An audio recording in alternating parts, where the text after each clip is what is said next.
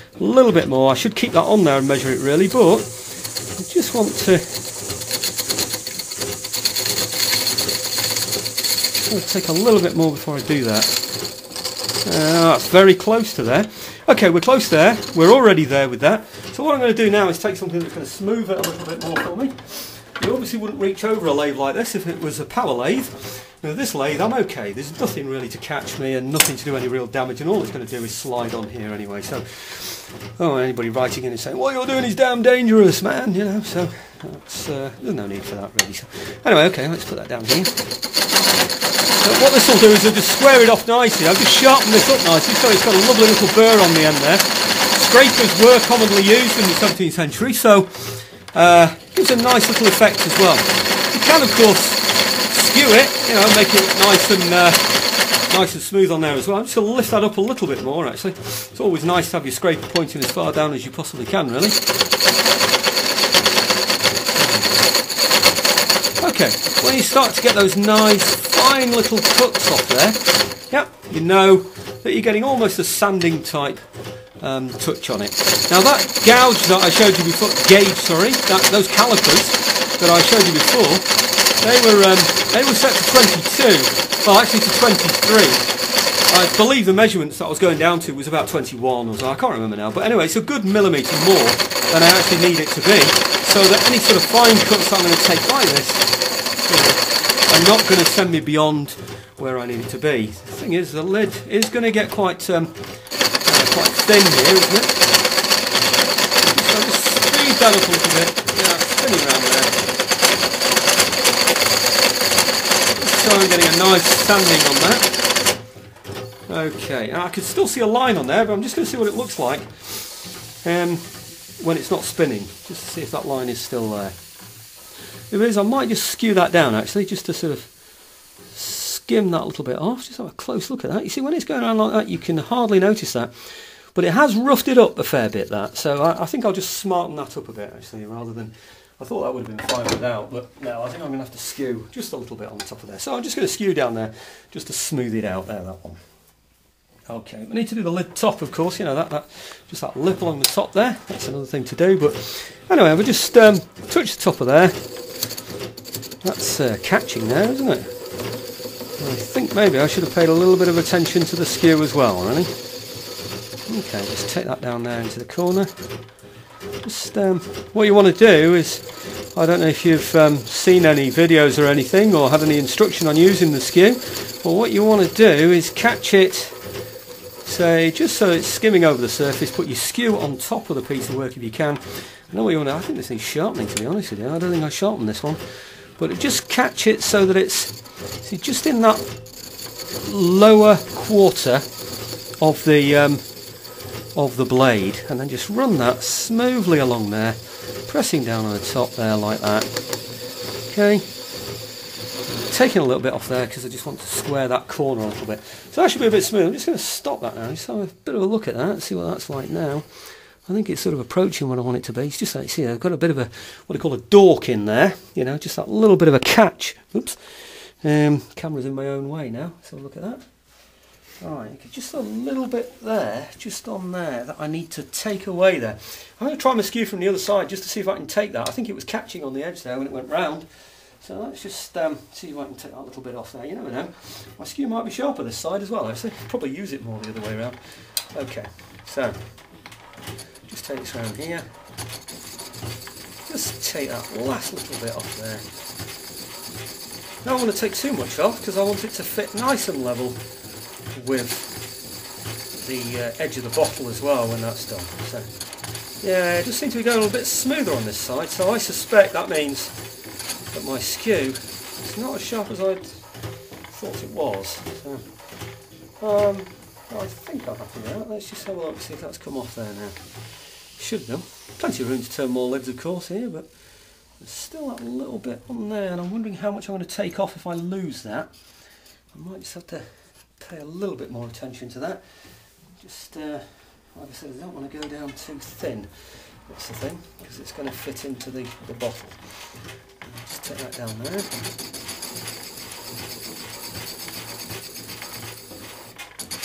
I haven't started the video running, I might have thought, oh, well, blow it. It's gone too low, that, so let's just do another one. Sorry, I've only spent about 5 minutes on this. No great time. So, but I started. So I'll finish. Let's have a look there now. I think that's probably about it now. I think that's probably enough anyway to take from there. So what I'll do now is I'll just take this lid down. I want to take that down to 32. Just keep this spinning round while I just nip over and get my other caliper that's been set. So, right, okay. Oh, amazing, isn't it, how much inertia there is in this wheel, and it keeps going like that. Okay, so, guys, where am I? Parting chisel. Again, obviously you wouldn't want to reach over like that. If this is a power lathe, no worries with this one, as I said before. So, be careful for your health and safety. Right.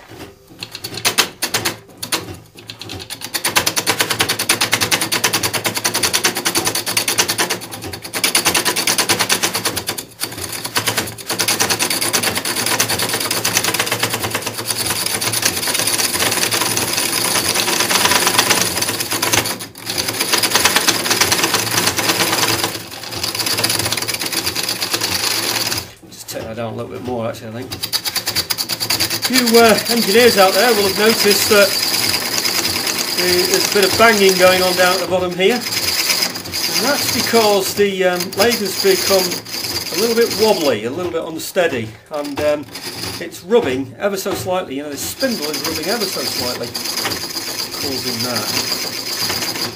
Right, now I noticed for some reason I noticed that my scraper was not doing a very good job last time, so I'm going to go straight in with a skew this time on this, just to smooth that down. I don't have to worry too much about this because there's hardly any of this that will be seen on the final piece of work, to be quite honest. Let's just take that a little bit higher, actually. Okay, you want to be sort of skimming over the top. In fact, Moxon doesn't talk about using a modern skew like this at all. Moxon actually talks about using a knife. You see where that catches it? Just a little bit there at the end there. I think it's a little bit. It's a little bit blunter than I want this to be. Anyhow. Okay.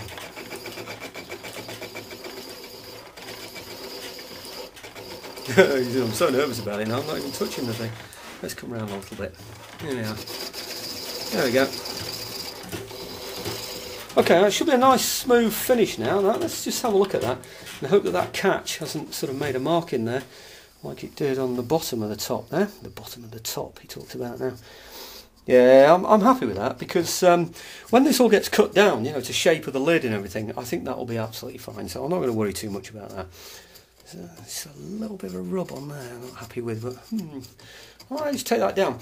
Some of these get painted, by the way, so the paint would easily hide that, and certainly a heck of a lot better quality than the ones that you see in the Leeds Armouries. So what I'm going to do now is just part down that little bit more there, take off the lid, and that's my lid done then, so I can then fix that to the bottle when I've done the bottle in a similar manner. But I will show you the hollowing out of the bottle because that's an important part of the process, and it's a way I think would have been done at the time. So let's just take this down. A little bit of the way. Like I said, most of this was done with a saw anyway. Now I noticed that there's a little bit of wobble on there, so I'm going to do my own steady. Say my own steady. Just put my hand at the back there just to prevent that bit of wobble.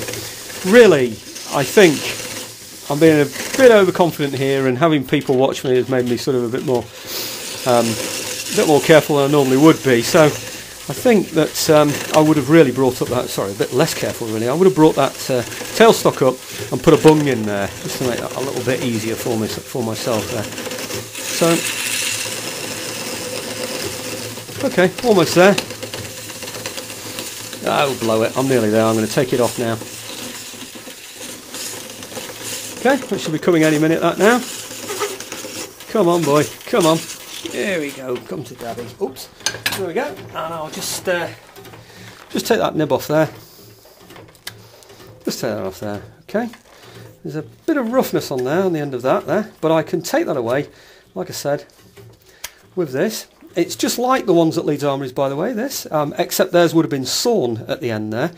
So, you know, I'm just taking this round with a knife, but I've got a file as well, and I will just file down the top, so when I cut off the sides of this, you know, because when I get that nice sort of shape in there that I'm going to get with the holes in there, I can just sort of file the top of that off as well there, can't I? So that's my completed lid. You see there's a bit of a nib in there as well, which is exactly like the ones that you saw at Leeds Armouries. I could have left a longer nib in there, which they did do, but yeah, it's easy. You just put your skew chisel into the left there and you dig in from there instead of from the centre. It's just I prefer to drive it in from the centre. Oh, apparently I've said spindle. I said skew chisel again, haven't I? But no, it's a spindle gouge. There's a little bit of a knot there. I think that's going to be okay. I think when I put that in, you know, in some, you know, in the oil that I dip it in 3 times at the end of it, that will be absolutely fine. So that's my lid completed. Normally I'd turn my bottle out of this bit here, but the screw that he's made for me is just a little bit too long for the pieces that I've had cut ready for doing all these. I've got hundreds of these ready to use, you see, and they're all slightly too short for that screw that he's put in there for me. Okay, so what I'm going to have to do now is remove this, and you've already seen how this is done. So I'm going to take this out of here, I'm going to put the other one in here, that's this one here, mark it up, and then we'll work from there. So I'll come back in the video and show you what I'm doing then. I'll also pop a little bit more oil in here as well, you know, just to help it along. Here we go, preparing to do the bottle part. I've done the same thing as I did with the tops, only I've fitted in a slightly smaller piece actually. I found a slightly smaller piece, so I'll fit that one in there. What we're going to do is the boring out of this one here, and then we're going to do the hollowing of this one here as well. But before I do that, I'm going to find a nice centre on that, because you can see here on the smaller bit that I found here, I've got just a little bit of a nib sticking out there that might affect how my detail gouge goes in there, or my spindle gouge. I keep calling this skew by mistake. Okay, so get that spinning a bit. I'll put a bit more oil in there, so it should be okay. Let's just give it a bit of... Okay, just take out a little bit of a hole there, just so that I've got something that I can get my spindle gouge into. I want an 11mm hole in there that's going to go down 4 inches. So let's take that down there. Okay, I think that should just about do it. That's probably enough. I'll just get rid of the skew.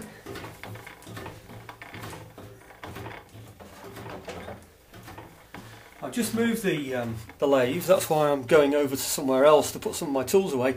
I haven't got my tool rack here either, I've just put it in a box as you can see over there, so so there's a bit of fiddling about getting to the right place, and that's why we've got that sort of banging as well on the wheel there. It's not quite as stable as I would like it to be, so we should be able to get rid of that banging soon.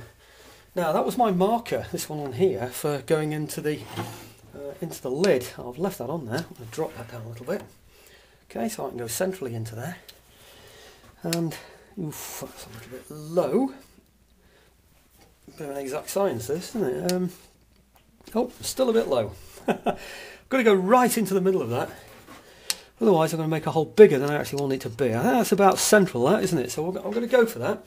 I wonder if I can peel this off, because it's going to get in my way here now, so just take that away. Bit of luck and get rid of that.